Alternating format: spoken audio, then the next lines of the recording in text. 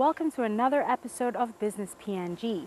Tonight we're in beautiful Kokopo, East New Britain Province, the setting for the third Pacific Island Regional Initiative Leaders Roundtable. Now, the overarching theme is digital financial services in the face of de-risking. Digital financial services include mobile banking, online banking, FPOS agents, and so forth. Services that are gradually becoming popular with island countries. Central bank governors and representatives from financial institutions around the Pacific gathered in Kokopo, East New Britain last week for the third annual Pacific Islands Regional Initiative Leaders Roundtable. The two-day meeting was hosted by the Central Bank of Papua New Guinea and the Alliance for Financial Inclusion, or AFI, based in Kuala Lumpur. The agenda is mainly around financial inclusion and financial services, how to promote looking at products, our journeys of how we evolve financial inclusion in our respective countries. So that's the agenda. The Pacific Islands Regional Initiative is a regional body created to better address the unique constraints to increasing financial inclusion in the Pacific. Now, in the meeting, discussion centered on de-risking, which is having a huge impact on smaller Pacific Island countries that are remittance-based, as it is also an impediment to increasing access to basic financial services in the Pacific. Last year I made a commitment in Vanuatu to put my hand up for us to host this one, and I promised them that we will not have it in Port Moresby. Members of PIRI include the central banks of Fiji, Samoa, Solomon Islands, Vanuatu, Papua New Guinea, Timor-Leste, and Tonga. At the same meeting, the Center for Excellence in Financial Inclusion, along with its partners, launched a gender equity and social inclusion policy for microfinance institutions. The policy is designed to improve financial inclusion by strengthening PNG's financial sector and to close the gender gap in financial inclusion. According to the central bank, an estimated 70 to 75% of the total population is excluded from access to the formal financial sector. Currently, only 40% of adults have a deposit and transaction account, and a lack of access to financial services for women compared to that of men is particularly dire. The bank's overall goal at the beginning of the first National Financial Inclusion Strategy 2014-2015 was to bank 1 million more unbanked low-income people, and 50% of those 1 million new deposit or transaction accounts should be owned by women. At the end of the first strategy period, more than 1.2 million new deposit accounts were opened. However, the percentage of new accounts opened and owned by women was only 26%. Now, the policy itself stems from two main initiatives. One is the SPIRI. When Fiji hosted this AFI annual forum last year in Denarau, we made a commitment to bridge the gap on gender. And out of that policy or that commitment, we are the first one to come up with a policy, particularly relating to gender. So, and then also it's coming out also from the government policy on gender equity. So the government has a policy, I think it's implemented by Department of Community Development, but that the policy also is deriving a lot of some of the things or lessons from that particular government policy.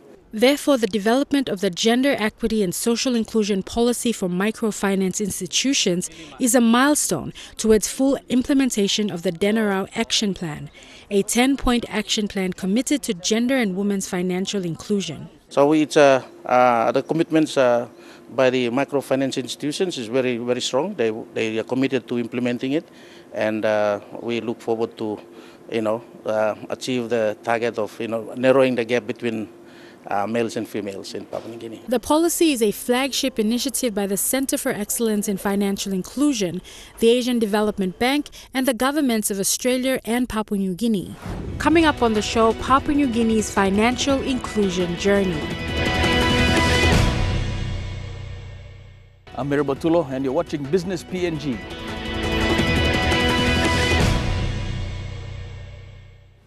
Financial inclusion, or the process of banking the unbanked as it has come to be known, is a tedious process in countries like ours, where approximately 80% of our population live in rural areas.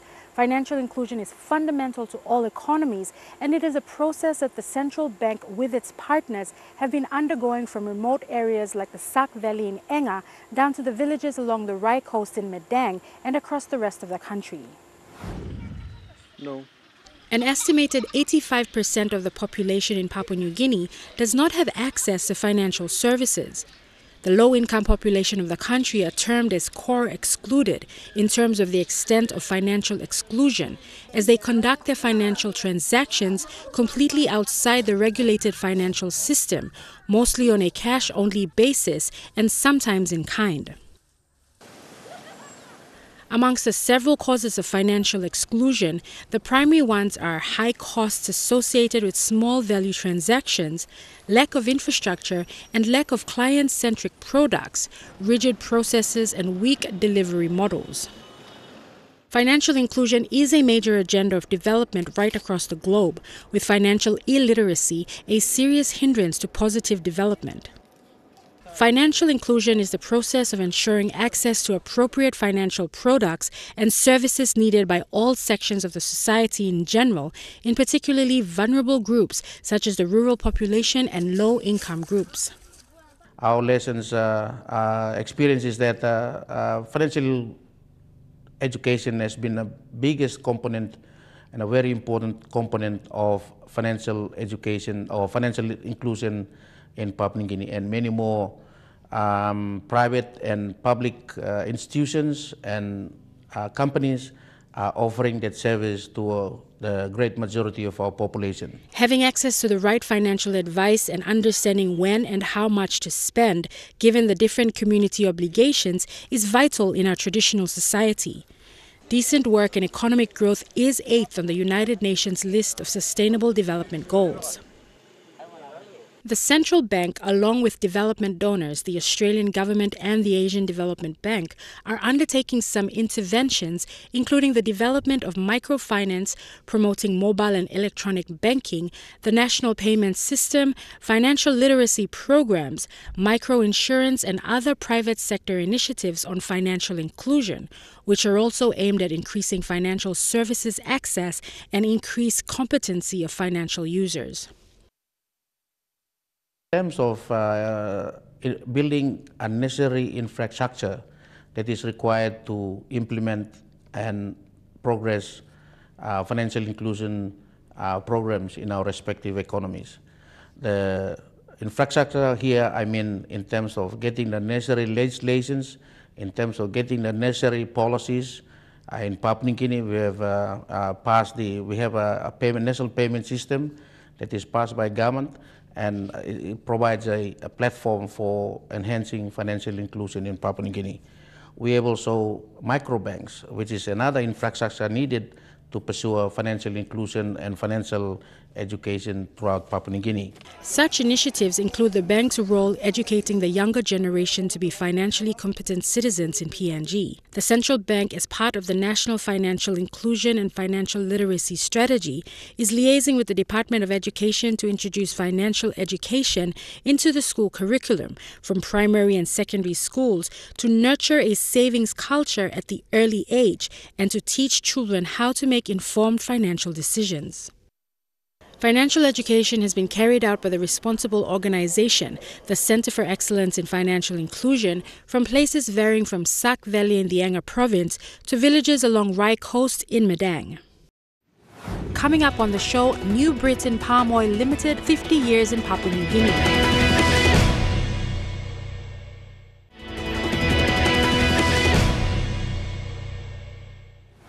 New Britain Palm Oil Limited this year marks their 50th anniversary in Papua New Guinea.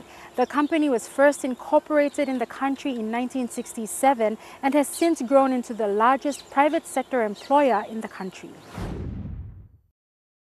West New Britain Province, home of the oil palm and for the past 50 years, home of palm oil giant New Britain Palm Oil Limited. This year, the company marks their 50th anniversary in Papua New Guinea, first incorporated in the country in 1967, and has since grown into the largest private sector employer in the country. Over the 50 years, we started off in 1967 with just sort of 2,500 hectares of oil palm at Baberi and also at Dami Research Station, where the initial plant breeding material was brought in from Malaysia.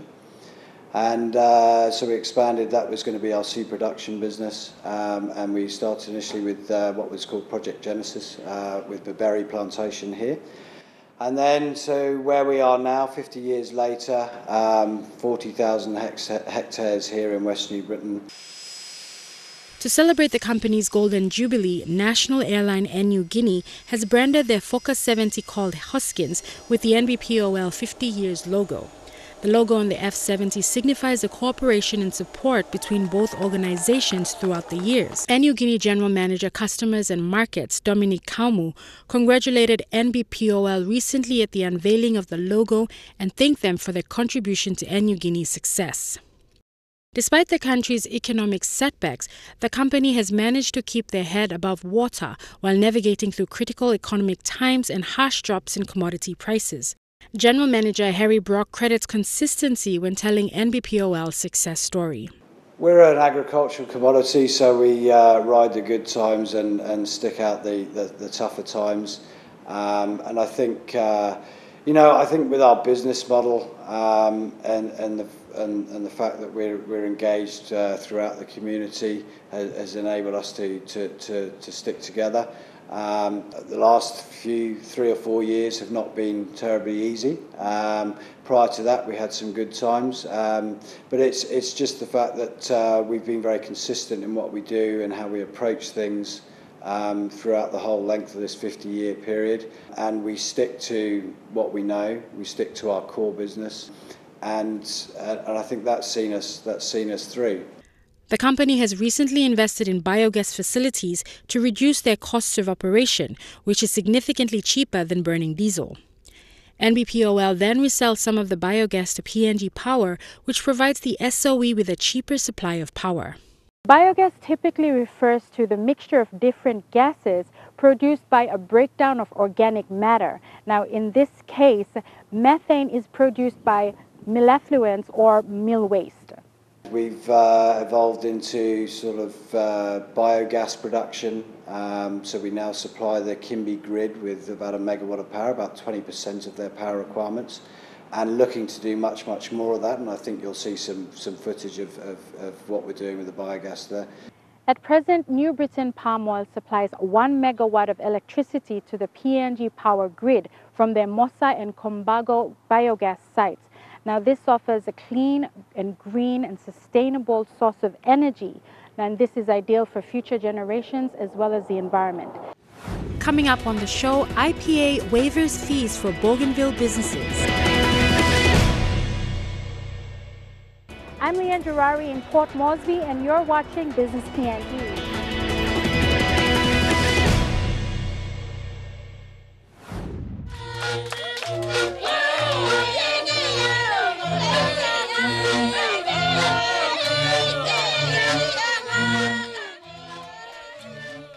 The Investment Promotion Authority of Papua New Guinea has applied waiver on penalty fees for the reinstatement of companies that were deregistered or defunded and removed from the list of registered entities under the Register of Companies.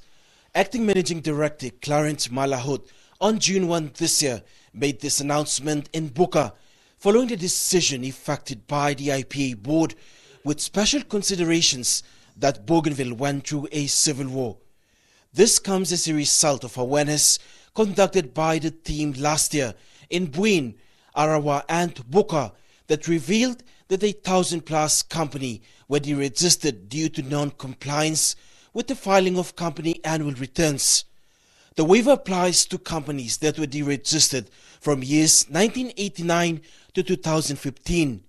For one thing, I think Bougainville has gone through hard time since the crisis. It then affected businesses who could not do business because of the environment here. And as such, The cost to, since not operating, they have been strike off the list of registered entities by the register of companies, and this approach is now to assist those businesses to get them back onto the registered list of companies. The cost of rehabilitating businesses in the autonomous region of Bougainville looks promising, with economic development predicted to be elevating the revenue margins, and the Investment Promotion Authority believes this decision will help to improve Bougainville's internal revenue.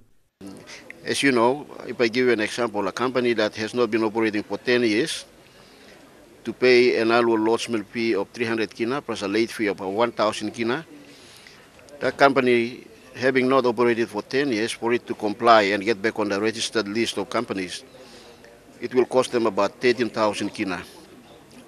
And the board feels that this is money that should be given back, should be left to the businesses to do their operations. So the decision now waivers the 1,000 kina fee for every year to assist businesses, especially companies, come back and comply and get on with doing business. I think the second thing is it's also important that these businesses are assisted and they get back on track so they can get involved in the economic activities of the region and contribute through taxation, both in Bougainville and in Papua New Guinea as a whole, and also create employment opportunities for our youth. As you know, the gap of 10 years has left a lot of our youths being unable to go to school, and they need these opportunities to be offered to them as a form of assistance to get them back in the formal economy. From IPA's records, over 900 companies are currently operational, and the over 1,000 are deregistered or defunded in the autonomous region of Bougainville. There are also other business entities such as business names totaling to over 4,000. And then in accordance to our records, we have a total of 21 companies, foreign companies, that are supposed to be operating in Bougainville. In terms of business groups, we have about 135. Business names, 4,400 companies, business names. These are trading names, and then associations in terms of non-government and non-profit groups. We have a total of about 95 here in Bougainville. These figures are straight off the Investment Promotion Authority registry in Port Moresby. While companies in the autonomous region of Bougainville have welcomed this announcement, same time have thanked the Investment Promotion Authority for realizing the potential of business practices. President of the Bukit Town Business Association, who is the owner for Sankamap Exports, Robert Critchley, says this decision has given reassurance and confidence to businesses in the autonomous region of Bougainville. That positively help us get us back on our feet. It will definitely help out re-establishing and establishing new and old businesses in Bougainville, and then in turn produce more revenue into Bougainville and help our great region get back on our feet and become economically stable for the future. So I think that it's important that companies and business people comply. For one thing, the government, the business community, and the people should all work together. When businesses pay taxes and when they provide the training to our people, they are helping develop the region. When the government collects the taxes, the government puts it back into the community and develop infrastructure and other social services that are required by the people of Bougainville. The Investment Promotion Authority is now calling on companies and business name owners to contact the IPA head office in Port Moresby and the regional office in Buka to facilitate the reinstatement of their entities. Well, two things mainly. Firstly, I think it's, everyone should formalize their status in terms of company registration, and then pay the dues in terms of taxation. As a normal process, every company that comes to register with the IPA is expected to then apply for a tax identification number from the Internal Revenue Commission and be able to pay their taxes when they are due. Because at the end of the day, these are the taxes that the government will again use to provide the much needed services to the people of this region and in Papua New Guinea.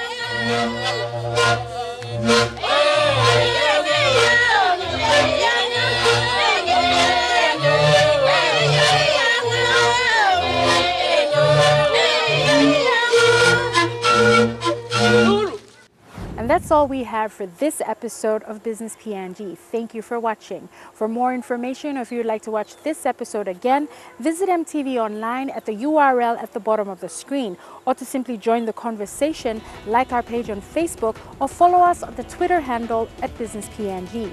Until next time, have a pleasant evening. I'm Leanne Jarari, and this was Business PNG.